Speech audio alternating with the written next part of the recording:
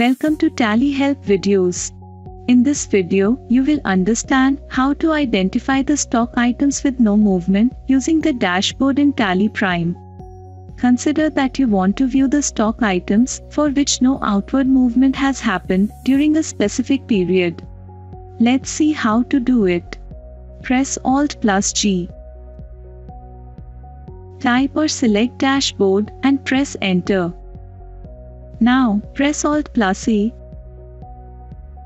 Type or select top stock groups and press enter. Select the stock group. For instance, let's select primary and press enter.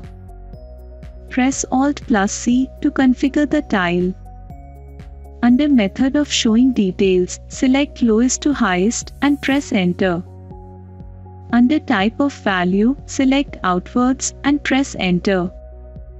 Under type of info, select quantity and press enter.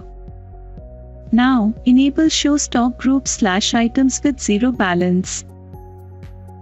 You can also set the number of stock groups/items to display. Press Ctrl+A to save. You can now view the stock items with no movement in the top stock group tile. Thank you. To know more about TallyPrime features, visit help.tallysolutions.com. Subscribe to the Tally Solutions channel for the latest videos.